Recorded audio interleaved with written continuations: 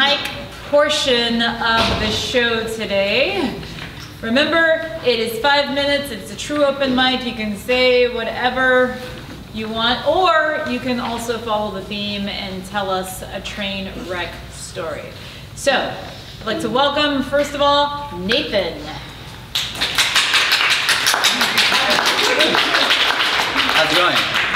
So this is my first open mic ever, so it's a good experience.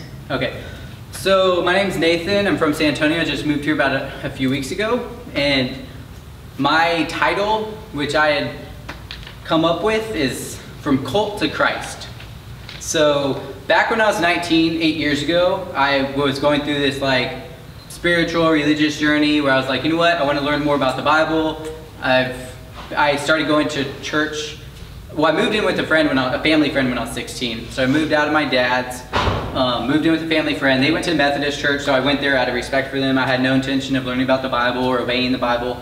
So when I was 19 though, I was kind of like got to that stage of my life where I was like, okay, I'm going to try to investigate for myself. And so I just became a freshman at the University of Texas at San Antonio and started trying out different like campus ministries. And about a year into it, when I was like 20, some guy approached me and he said, hey, you want to study the Bible? You want to come out to our Bible ministry group? And I'm like, okay, sure. I was already kind of wanting to learn about it. So he was part of a group called the International Church of Christ. They believe that if you're not a part of that movement, then you're not entering the kingdom of God. You're not going to heaven. So regardless of what church you go to, what denomination you're part of, they're very, very exclusive. But they use the Bible and they kind of use scripture to kind of to say how that's like, hey, well, that's like they're in the right, that's an okay belief to have.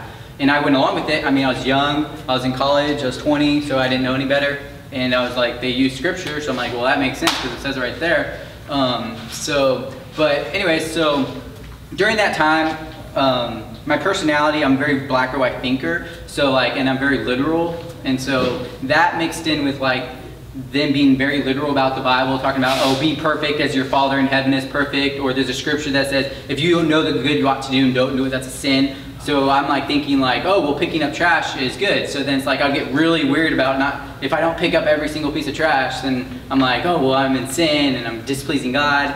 Or I'd be like, if I don't talk to this person about bringing them out to church or studying the Bible with them, then I don't love them or I don't care about them, I'm displeasing God. So I got really like weird. And so during that time I developed a lot of perfectionism, a lot of obsessive compulsive disorder, anxiety, depression. So I had to see like counselors multiple times throughout that time where I was diagnosed with bipolar 2, obsessive compulsive disorder, and major depressive disorder. And I think a lot of that stemmed not only from my background, because I did have somewhat of a troubled background, but because of just how much pressure and just how much turmoil that I was kind of developing from the church. So anyways, fast forward about a year ago, 13 months ago, I started to feel very micromanaged and confined and restrained, and I felt like I wasn't able to be myself. And so I started to express all my concerns. Hey, I don't agree with this, I don't agree with that. And I was like, well, I'm going to be trying out different churches. And of course everyone thought I was crazy because they're like, oh my God, if you leave the church, then you're leaving God. But I was like, well, I have to go try out different churches because I don't agree with what you're doing. And I started to express my concerns with everybody. And it got to the point where they kicked me out of the church because I wouldn't stop telling people how I felt and the things that I didn't agree with. So after that, I wanted nothing to do with the Bible. I'm like, screw this, screw God, screw the Bible, screw religion. Like, I don't care. I'm agnostic now.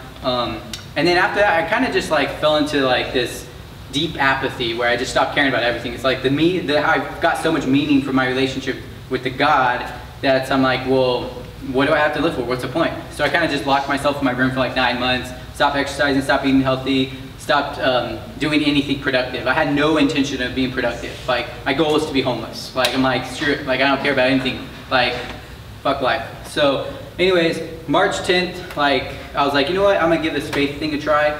So now that I'm like kind of like in a much more like different mindset where I'm like I'm very skeptical about the Bible. Even though I agree with Jesus' teachings, I'm always like asking questions. So I just moved here a couple weeks ago, and I definitely do agree with Jesus' teachings because I feel like they're very profound.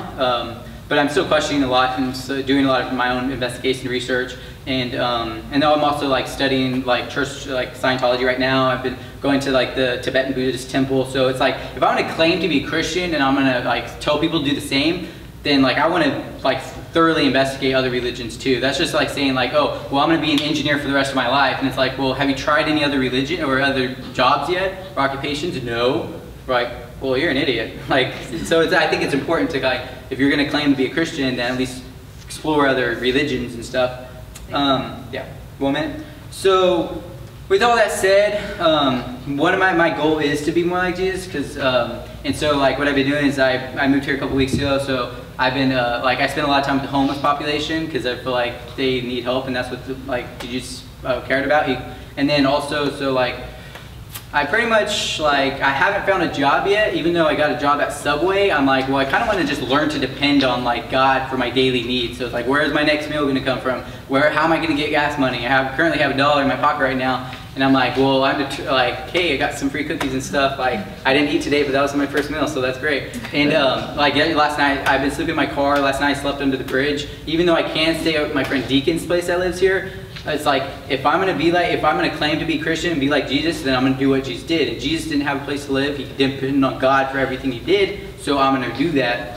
So I'm going through this spiritual quest right now, and I feel like it's been extremely enlightening. So, but yeah. I just want to say, he was also a carpenter and a fisherman. Oh yeah, good to quote now. He had. He's a very good person.